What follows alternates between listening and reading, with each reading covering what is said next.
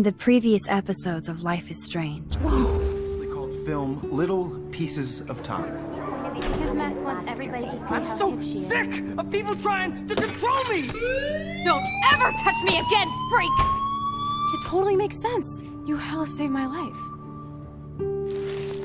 I think it's awesome you set a tongue record on video. You're going to be sorry someday. And there she is. How are you doing, Max? Hi, Joyce. I am so sorry about William. I have great memories of him. That was his gift to us. Wonderful memories. Let's talk about your superpower.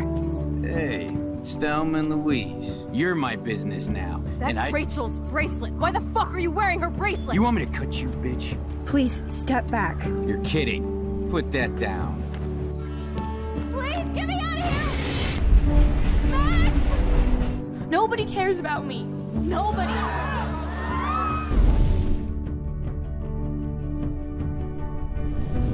What are you doing here, Max? Now, I know today was difficult for everybody. Miss Coffee, why exactly were you on the route with Kate Marsh? Please, tell us everything.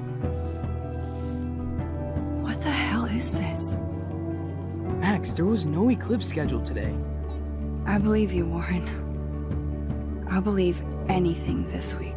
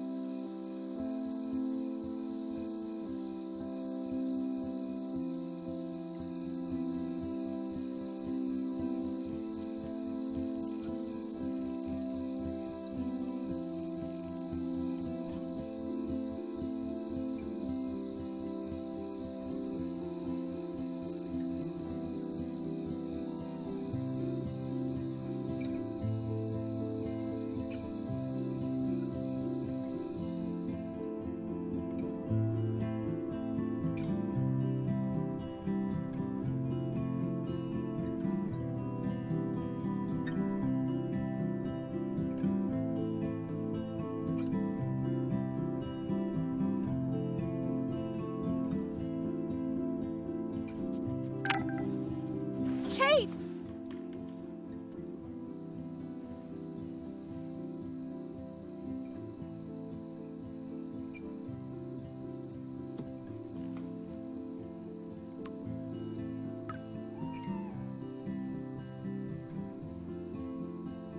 I knew Chloe would be all over this, so I better get moving.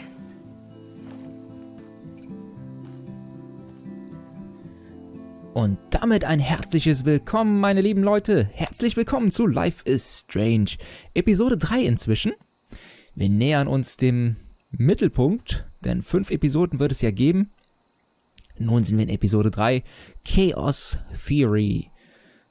Soweit ich weiß, wurde die Chaos-Theorie von Einstein aufgestellt und wenn ich mich recht erinnere, besagt die, dass alles, was eintreffen kann, auch eintreffen wird. Also alle negativen Sachen, die theoretisch eintreffen können, auch eintreffen werden. Ja, wir schauen uns erstmal in unserem Zimmer um, so wie wir das immer machen. Wir haben ein Häschen hier. Hatten wir das vorher auch schon? Ich bin mir gar nicht so... Ich erinnere mich an gar kein Häschen. Hey, Bunny.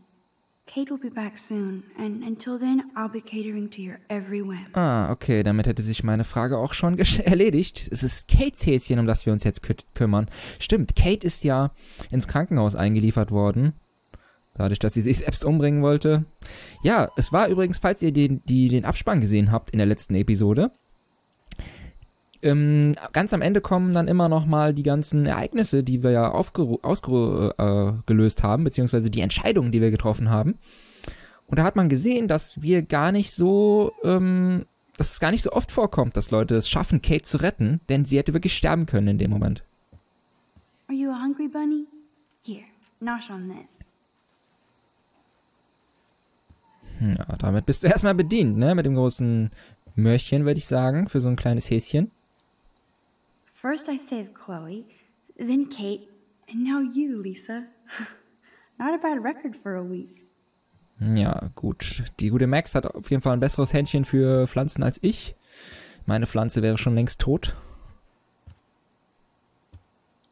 Jeebus, I am so freaking tired.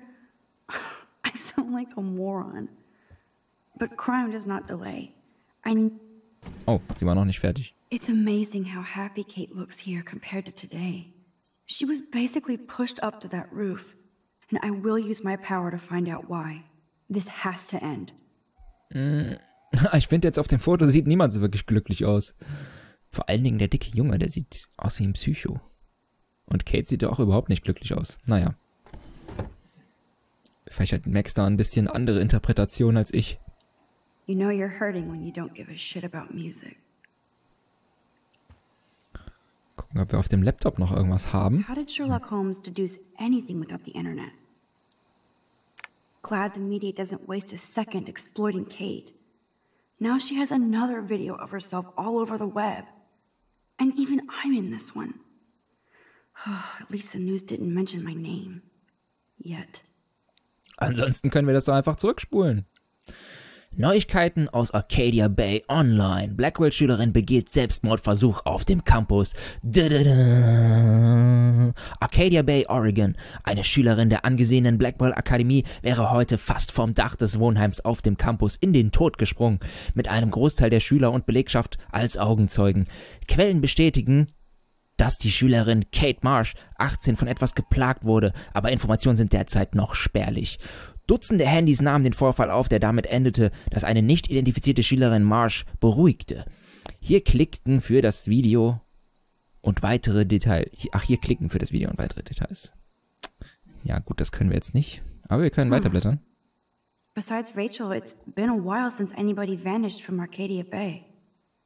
Okay. I shouldn't sound so disappointed. Hier sind schon einige Leute verschwunden, aber seit 2001 das letzte Mal. Dann davor der Elton Casey, Melissa Lee Grayson, Winston Smith und Sunshine Ray. Richtiger Name unbekannt. Das wird wahrscheinlich ein Obdachloser gewesen sein oder so, vermute ich mal. Ansonsten wüsste man ja seinen Namen, oder?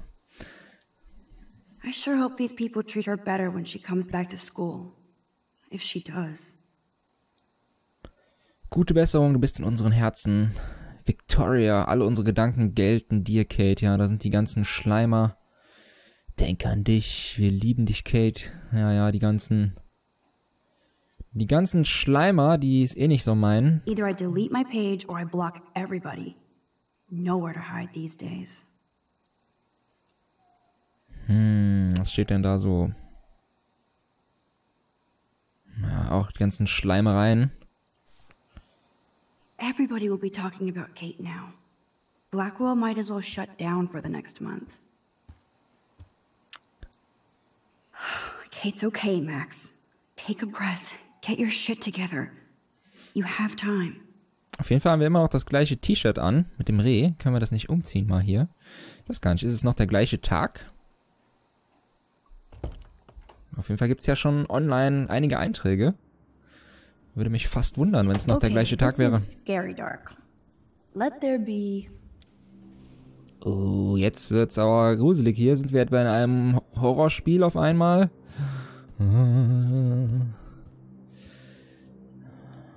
Where the hell are you, Rachel Amber? Oh Gott. Wie gruselig.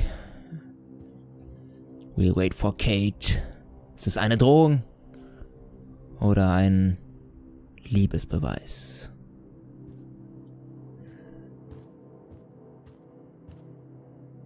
Wherever you go, where I am. That's a depressing thought. And it's always about Victoria.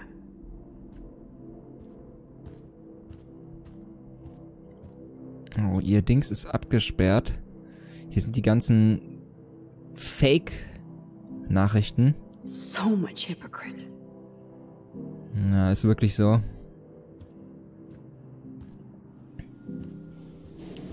End of the World Party. Oh Gott, hier macht er irgendwas gruselige Geräusche. Und ein gruseliges Mädchen auf dem Bad. Im Bad. Sie putzt sich die Zähne. Hey, Max. I saw you go up on the roof and save Kate. I can't believe she tried to jump. Taylor beschuldigen? Na, okay, das bringt jetzt niemandem was. I can. I'm just so glad she didn't. Are you okay? I'm just, like, shocked. I've never seen anybody try to kill themselves before. Me neither. I didn't think you'd be so upset considering how much shit you and Victoria gave Kate. I'm my own person, not Victoria's bitch. Hello, like, she's freaking too. She already broke curfew tonight. Shit, I'm not supposed to tell anybody. Where did she go? My lips are, like, sealed. Or Victoria will seal them for me. No doubt. See you later. Okay. Wir hätten sie also auch dumm anmachen können hier. Das hätte einen Einfluss auf die Geschichte gehabt. Aber ich lasse das mal so. Wir wollen auch keinen... Victoria isn't here. Maybe I'll just wait and bide my time. Going through her shit. Genau, das machen wir doch wie immer. Den ganzen Kram durchwühlen.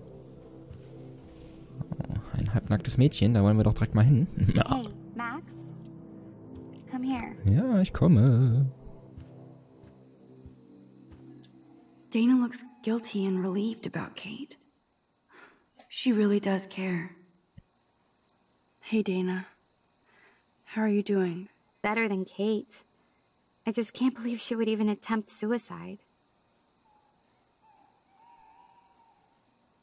Come on, don't blame yourself. There are other people involved, like Victoria Chase. She definitely deserves a face punch for pimping that video. I didn't do enough to step up. Now it's time for serious payback. In other words, revenge. So what exactly are you saying, Max? You think this has something to do with Nathan being expelled? Nein, Nathans Rauswurf war doch erst danach. It's complicated. I don't want to drag you into this, okay? Not yet, anyway. I'm getting scared now. But people here are still sneaking out tonight. What? Like who? Victoria bounced out of here earlier, and now you, Sherlock? Not me. I need a break from today. Get some sleep too, Dana. I'll see you later. Wo Victoria hinschleicht, ist allerdings schon interessant. Schnüffeln mal wieder ein bisschen. Dana clearly doesn't mind if I peruse her laptop. Aw, Trevor is a sweetie. Good for Dana. Was schreibt er denn so? Hey Dana, ich habe den ganzen Tag an dich gedacht und weiß, wie hart es für dich war, Kate fast springen zu sehen. Bin froh, dass Max als Superheldin eingegriffen hat. Ich habe nichts Tiefgründigeres oder Schlaues zu sagen. Ich will nur, dass du weißt, dass du eine gute Freundin bist und ich wünsche, sie hätte mehr von deiner Sorte. Du warst so gut zu mir, als alles andere mies lief. Ich bin immer für dich da. Ich vermisse dich, Trev. Und dann Danas Antwort. Vielen, vielen Dank, dass du an mich denkst. Ich sehe immer Kate auf dem Dach vor mir und denke, ich hätte mehr tun sollen, um ihr zu helfen. Max hat mehr als jeder andere hier getan, sie zu retten. Und sie sind nicht mal beste Freunde. Ich bin so glücklich, dass du an mich denkst. Ich kann es kaum erwarten, dich morgen zu sehen.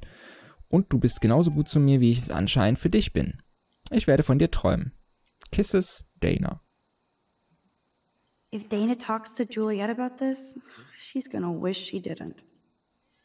Von Juliet an Dana. Dana, ich hoffe, dir geht es nach den Ereignissen heute gut. Ich will mich nicht aufdrängen, aber ich schreibe einen Artikel über Kate für unsere Zeitung und ich wollte wissen, ob du mir ein paar kurze Fragen beantworten könntest. Anscheinend gibt es zu wenig Antworten. Reden wir darüber, wann immer es dir passt, okay? Hoffe, dir geht's gut. Von Herzen, Juliet. Und dann die Antwort. Hi Juliet, ich weiß, du willst mehr über Kate herausfinden, aber ich bin noch etwas bestürzt. Ich denke nicht, dass du so kurz nach den Ereignissen heute viele Antworten bekommen wirst. Und vielleicht ist es besser, sich für einen Moment zurückzuhalten. Kate verdient etwas Privatsphäre zur Abwechslung. Ja, das sehe ich auch so. Auch wenn natürlich News nach einer Woche auch nichts mehr bringen. Yes, the Vortex Club does indeed suck. This is both sad and pathetic. Das haben wir schon gelesen, oder? Dana, ich bin wahnsinnig schlecht im Schreiben, aber ich dachte, ich sollte es tun, damit du mich nicht auf ewig hasst. Ich weiß, ich tue vor allen anderen so, als sei ich tough, aber es war bei dir nie nötig. Ich verdiene nicht. Du hast gesehen, wie ich den Schwanz eingezogen habe. Wenn du Geld brauchst, sag Bescheid. Logan. Ist das eigentlich in Amerika immer gängig mit diesem XO? Ist das sowas wie, wenn wir sagen, liebe Grüße, oder? Also, liebe Grüße ist ja eigentlich auch schon fast zu wenig jugendlich, oder? Als dieses XO. That is so damn cute how much Dana is into this Halloween party. Gucken, ob wir nochmal mit dir sprechen können. I am wiped out, Max. We'll talk later. Okay. Was haben wir hier stehen? Waiting for you, Kate. Von Juliet. Bei dem Licht wirkt es fast wie eine Drohung. Was ist da? Da lacht irgendjemand, oder?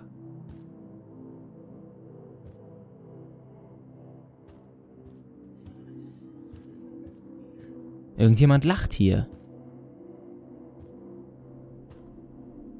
Was steht hier? Praying for fast recovery. Also, wir beten für eine schnelle Genesung. Ja, die ganzen Heuchler hier.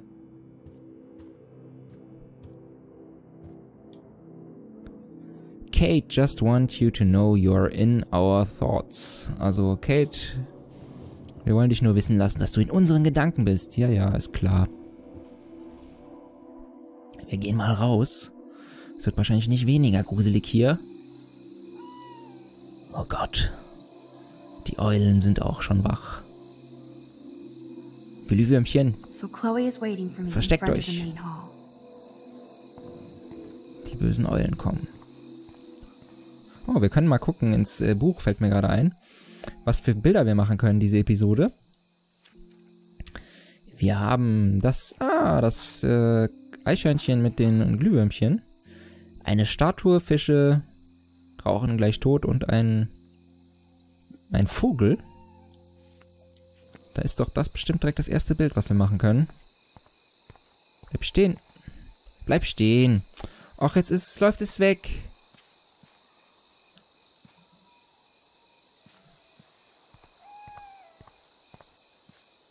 Was ist, wenn ich weggehe? Kommt es dann wieder?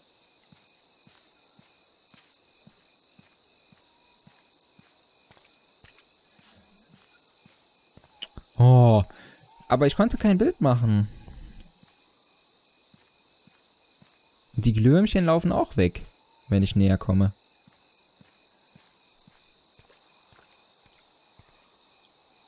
Maybe Samuel should fix that lamp.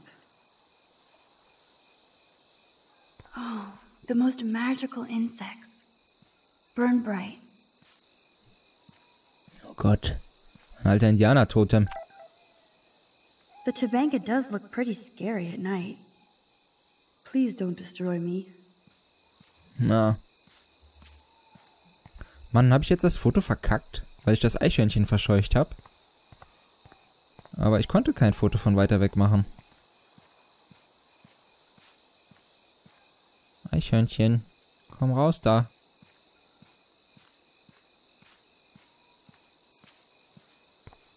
Mal gucken, was wir hier haben. Also wir wissen ja, was da ist. I hope Samuel isn't around. Nothing here. Werkzeugkasten. Nothing but tools. Nuts and bolts. Like my grandpa's garage. Oh, ein Magazin. Ich will gar nicht wissen, was das für ein Magazin ist. Who knew Samuel was so into runway fashion? Okay. Bikini-Mode. Samuel, du alter Halunke. Okay, ansonsten können wir aber nichts tun. Auf jeden Fall eine sehr romantische Atmosphäre hier, in der Samuel da seine Magazinchen anschaut.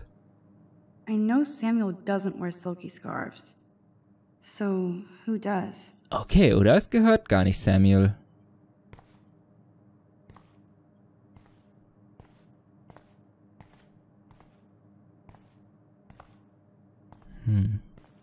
Sonst ist hier nix, oder?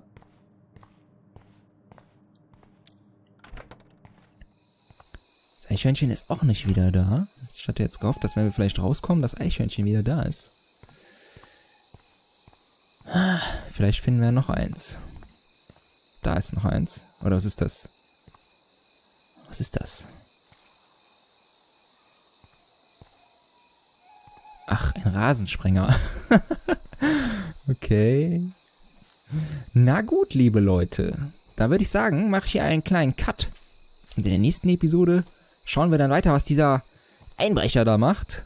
Wer auch immer das ist. Sieht aus wie ein bisschen wie der Direktor, oder? Aber der hat ein bisschen... Ja doch, es könnte der Direktor sein.